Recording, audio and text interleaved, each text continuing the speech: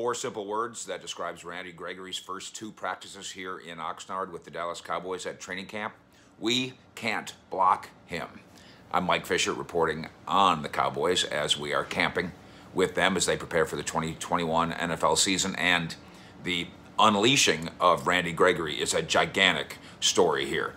Philip Tanner, the former Cowboy player and coach who sat down with us the other day and made the prediction that if they'll just get out of Randy Gregory's way, this coaching staff, he'll be all pro.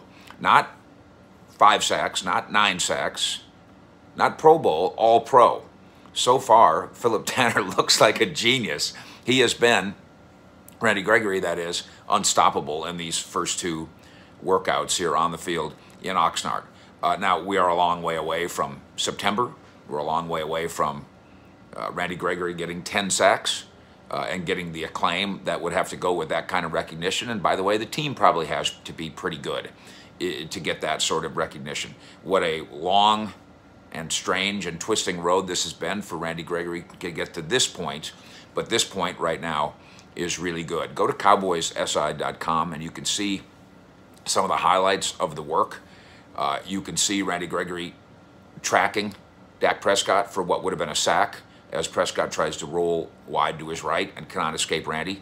You can see a reverse run to C.D. Lamb, and Randy Gregory sniffs it out and seals it off, and that's the end of that play. And then there's a play where they run a jet sweep. Randy Gregory's all that as well. He's putting in the extra work after practice with Dan Quinn, who I think has kind of taken him under his wing to realize, boy, did they misuse/underuse Randy Gregory last year. That won't happen under Dan Quinn this year. He will not be underused.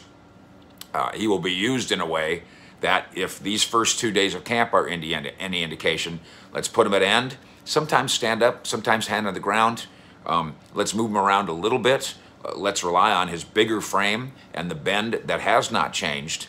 And let's see if Randy Gregory can't go from being persona non grata to the NFL to a celebrity pass rusher for the Dallas Cowboys, something that's happening so far after 2 workouts in camp, just like Philip Tanner told you it would.